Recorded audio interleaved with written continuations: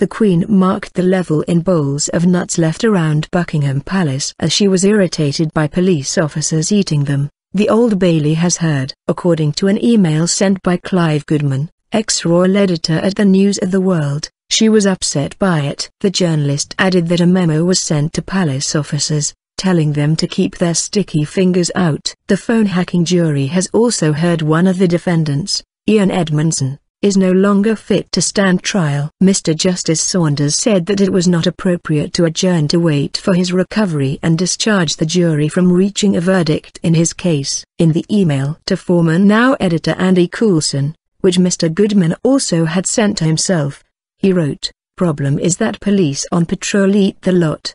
Memo now gone around to all palace cops telling them to keep their sticky fingers out. Eat the lot." The email continued, Queen furious about police stealing bowls of nuts and nibbles left out for her in apartments in the BP/Queen's corridor. She has a very savory tooth and staff. Leave out cashews, Bombay mix, almonds etc. Prob is that police on patrol eat the lot. She started marking the bowls to see when the levels dipped, he added. Prosecutor Andrew E. Discussy told the jury the email said the Queen was upset because apparently they were helping themselves to nuts.